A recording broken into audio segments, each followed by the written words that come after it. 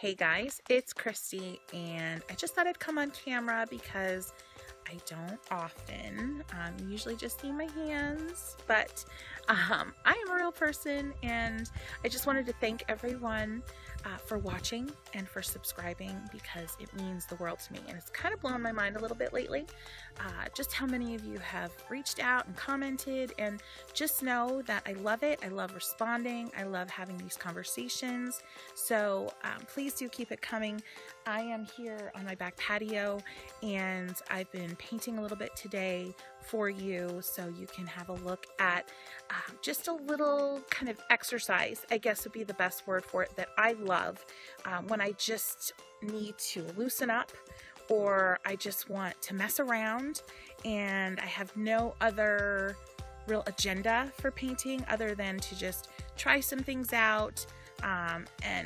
It's a little scary because it takes being okay with making a mess potentially, or being okay with the fact that you may not like what you do. So let's get painting, and guys, just keep the questions coming, and thanks so much again for being a part of this little community here on YouTube. Take care. Okay guys, so here we are with this week's demo, doing something a little different here. I've been reviving my succulent plants that I've left over the winter and trying to bring them back to life. So I have one pot in particular that is quite the beauty still and survived the winter perfectly. So I thought I would use that as my muse today for a little watercolor exercise. So the point today is to experiment, and that is just what I'm doing here. Obviously my pot full of succulents isn't full of color yet, so it's just going to be a lot of greens, which is a little bit outside my comfort zone. I really love color, and I just want to do something a little different, a little understated, just to push myself. I'm going into this thinking I'm really not going to love this. It's okay though. I just want to try out some different brushes. I'm using this larger number 12 brush that I don't use too often, just to kind of force myself to be a little bit looser and a little bit more intentional with my brush strokes. So I'm using some of my basic techniques here, where I'm putting wet color onto a dry page.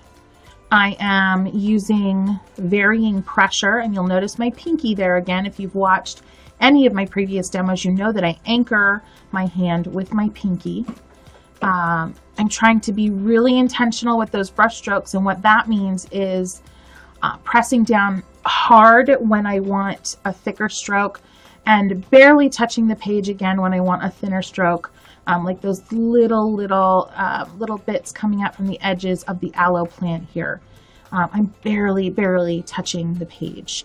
And you'll notice often I'm using my pinky as an anchor.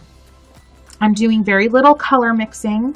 The greens here are just different kind of grassy greens, olive greens from my palette. I'm specifically not telling you the colors because this is not a demo about color mixing.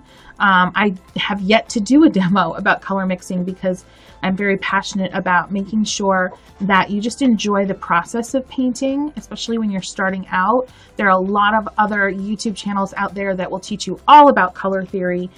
So I don't feel compelled to do that quite yet. I am really more about getting you inspired, getting you comfortable with holding your brush, anchoring yourself on the page, basic techniques, and just and helping you figure out how you like to paint. So I'm adding in some of, I believe it's a jade plant, just some of the small little petals of the jade plant, adding those in. And notice I have not switched my brush. I'm forcing myself to keep that brush going even for the smaller areas that I'm filling in here.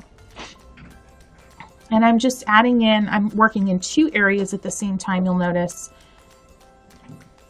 Different levels of water on my brush. I will tell you, so far on the page, I have used probably, I would say, almost an equal ratio of color to water. So I'm getting that nice soft tone when I lay down the color. I'm grabbing a little blue. I'm actually grabbing a little bit of a violet tone, mixing those together to start adding some shadows in here and some interest. I'm going to get the stem of the jade plant going here a little bit. I have switched my brush. I'm now using the 1/8 inch dagger brush from Royal and Langnickel. I will put all of the brush sources in descriptions as always here. And today, just for your awareness, I am painting on an Arches cold press watercolor block. So this is a more textured watercolor paper, and it's fantastic if you want to get more texture on your page. You want to be able to use tons of water. You want to be able to, you know, really scrub in, scrub out color, meaning, you know, lift and scrub your brush along the page and not see the paper affected in any way. So I definitely recommend picking up both a hot press, which is smooth watercolor paper, and a cold press. In the Painterly Days books, we use a hot press, so it's smoother.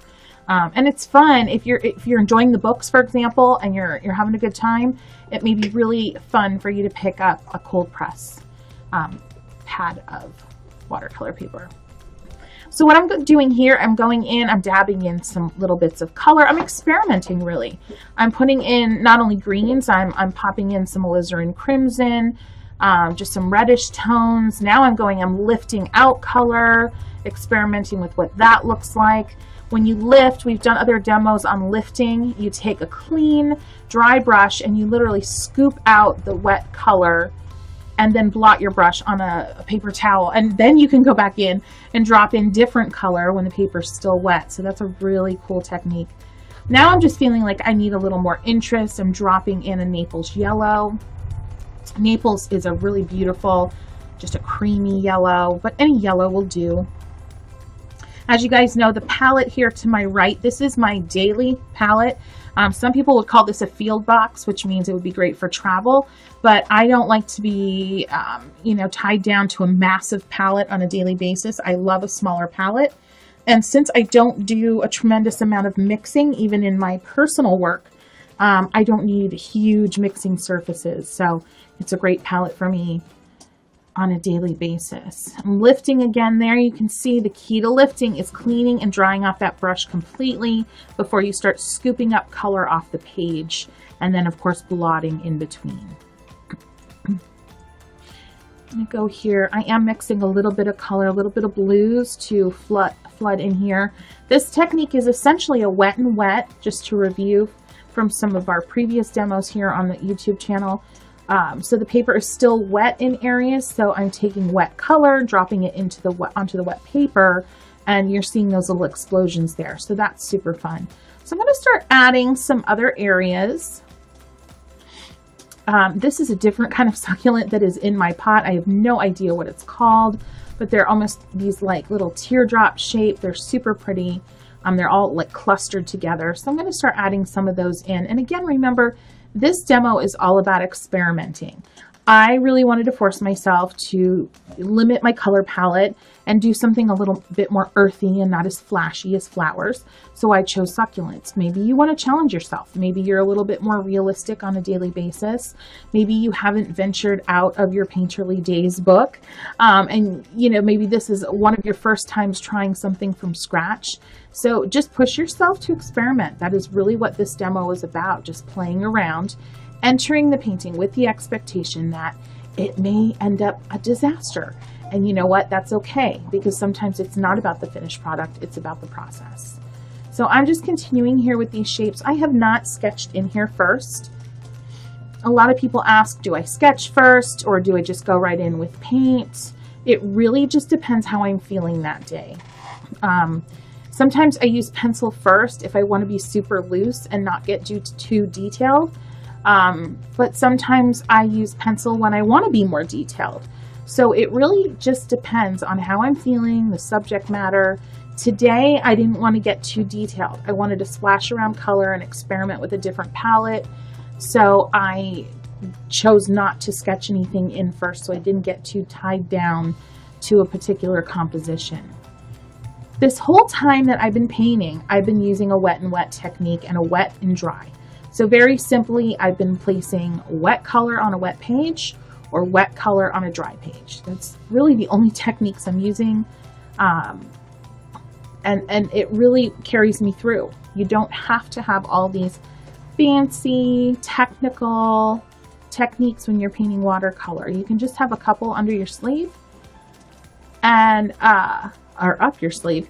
You guys want to know something about me? It's kind of hysterical. So like all those little, I don't even know what to call them, but all those little sayings, you know, the 11th hour, the 9th hour, inning hour, I don't know. I mess them up all the time. I can never get them right. So if you hear me say something wrong in these demos, it's truly because I cannot get those little sayings right. My husband laughs at me all the time. Anyway, so there's a little secret about me you don't know, but now you do. So like I said, I am just doing wet and wet, wet and dry. And now I'm adding a little bit more contrast to the aloe. I'm using some blues. I'm using my favorite Opera Rose. I know a lot of people are shocked that I use pink in almost every single painting I do, but I've said it before and I will say it again and always. Opera Rose adds a little zing, a little something to almost everything that you do. It doesn't have to always just be pink. It can darken up your greens. It can enliven your oranges. It makes the most lovely peachy, blushy tones. So I highly recommend Opera Rose, Opera Rose, Opera Rose all the way. So of course I cannot resist color, clearly. So being that this is an experiment, I am going to play around with adding in some color here. Again, just making up the composition as I go along. Don't be afraid to try it. Don't be afraid of the white page, please. It's only paper. It really is only paper. It's not a tragedy. If you lose a $1 sheet of paper, is it a big deal? It doesn't have to be. That paper, it's never a loss. A painting that you don't love so much could easily turn into a beautiful envelope liner for a note you want to send somebody. And you throw it into an envelope and line an envelope with it and it becomes just gorgeous again. So don't feel like the white piece of paper will be such a terrible loss if you're not in love with the painting and you don't feel it's frame worthy. I've seen so many people just not even pick up the brush because they're terrified of messing something up, and that's just sad to me. So just dive in, just dive in. Continuing here with a little bit of a burgundy tone. I've mixed that from a nice red. Any red will do, a little bit of green. Lifting out again. I tend to do a lot of the lifting in my work, so if you follow me on Instagram, you'll probably notice I do a lot of that lifting, but I do try to preserve some of those, what I would call explosive areas that are so indicative of watercolor painting, where the two pigments or the water and the pigment meet and they just explode into one another.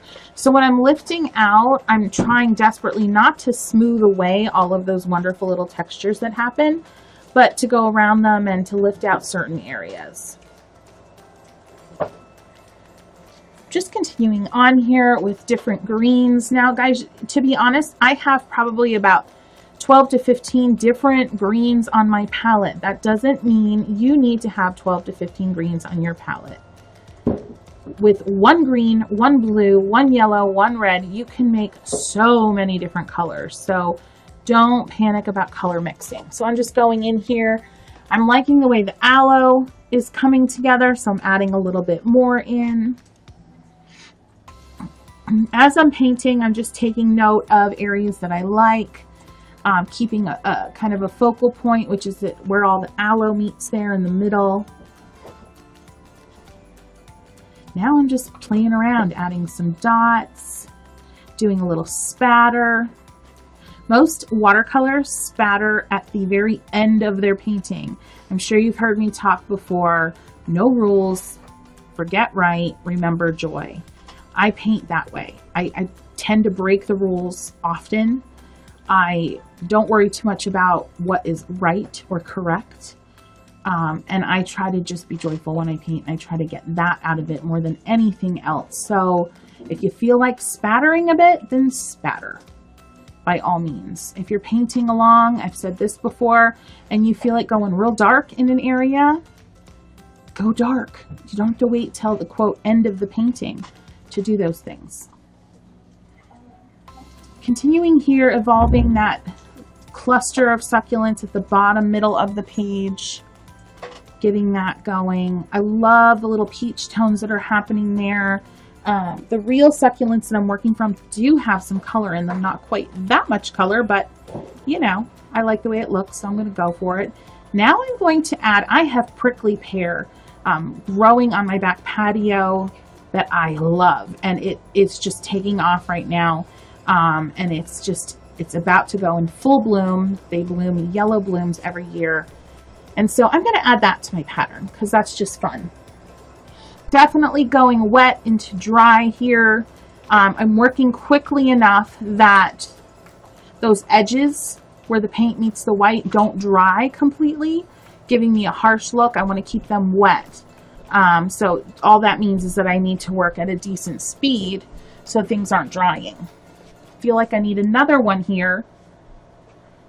And all I'm doing there, my thought process is I'm just deciding, is the cactus going behind the aloe or vice versa? I decided I want the cactus to go behind the aloe. So that's what I did.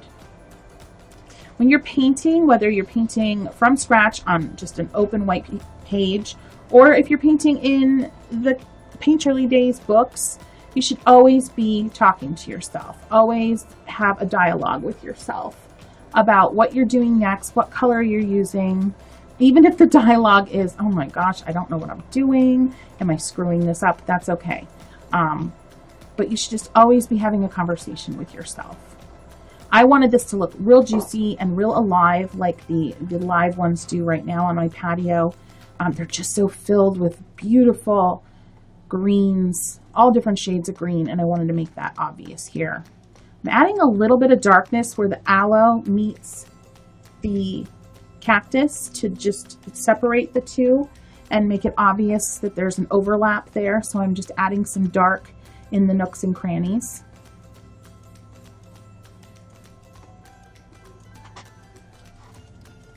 Continue on here, refining the shape a little bit.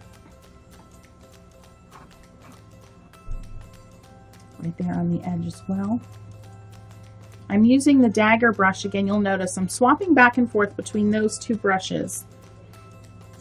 Again, I don't like to get too fussy with too many brushes, just like I don't like to get too fussy with mixing color. I tend to have at most 4 brushes out before I start a painting session.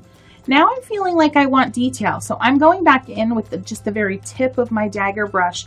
Remember, a dagger brush, and I talk about them all the time, it is an angled brush, so you can get nice broad strokes, but then you can also get nice fine strokes by barely touching the paper. I'm going to add a little more spatter because I feel like it over top of the cactus in a bright yellow, really liven things up.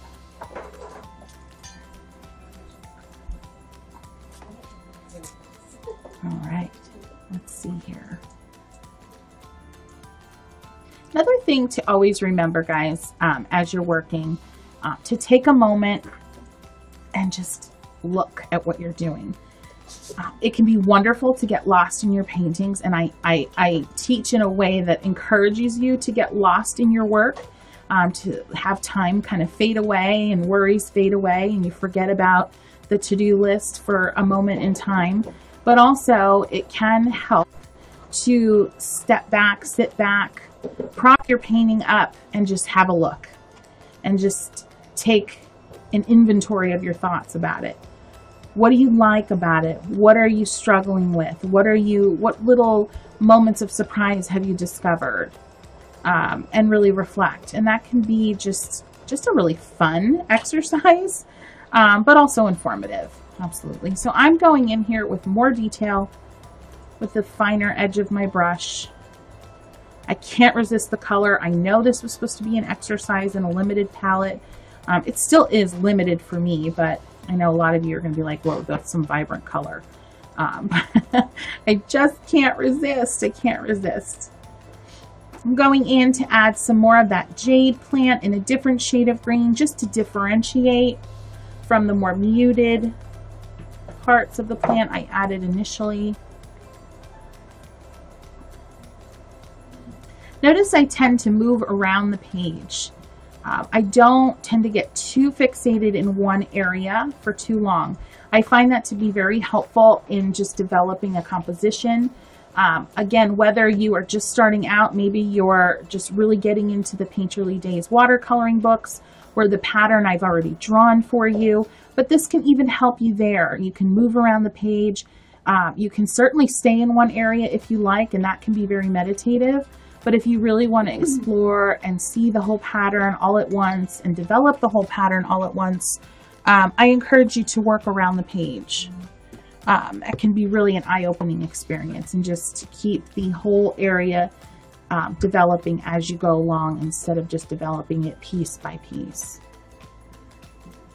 And just adding some of the pricklies on the prickly pear. That is a very technical word, by the way, prickly. Yes, indeed. I am using the thin edge of my dagger brush, again, using my pinky as an anchor and just hovering right above the paper and moving my hand back and forth ever so lightly.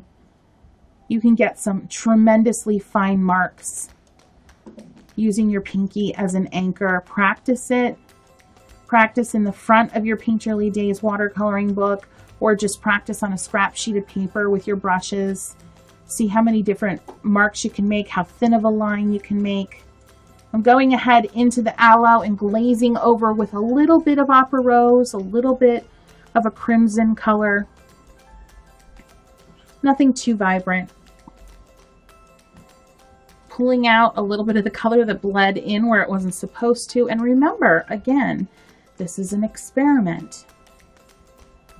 This is an exercise. I decided in the beginning that I wanted to limit my color palette, go a little more muted, stay away from flowers per se. Here I'm adding in a traditional succulent very loosely. Still using that 1/8 inch dagger brush. Lots of water, not as much pigment.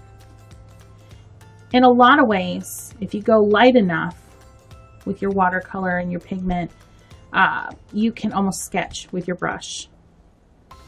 Go in with a very light color, sketch in just with the tip of your brush, and then go back in later and add more detail and color. Not sure how I feel about that succulent. Not my favorite.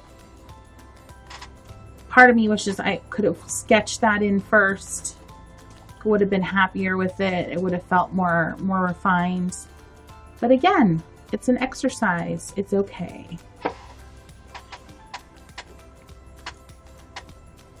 Just taking a look at everything, looking around, seeing what I like, seeing what I feel like wants more dimension down here. A little bit more, a little bit of texture.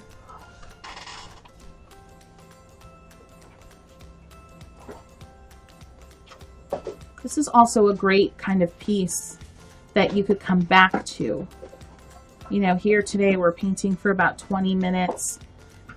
Would be awesome to give myself a rest on this and come back to it in a couple of days with fresh eyes.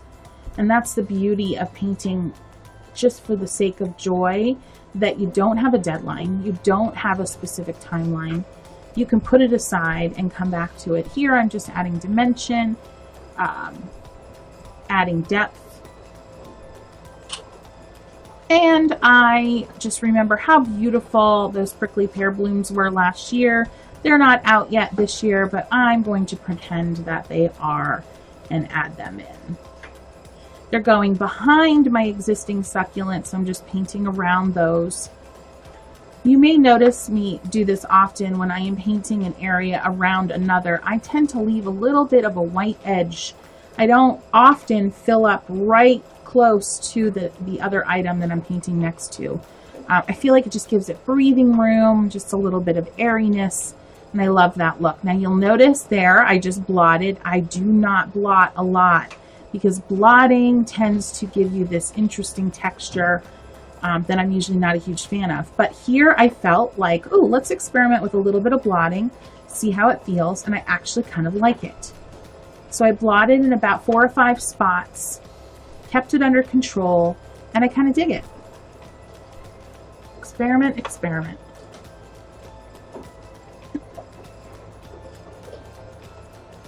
It can even be fun to just keep a little notebook somewhere on your phone perhaps, and just write down the experiments, the things that you've always wanted to try, the things that you think about, you know, when you have free time. What would I love to paint? What would I love to experiment with?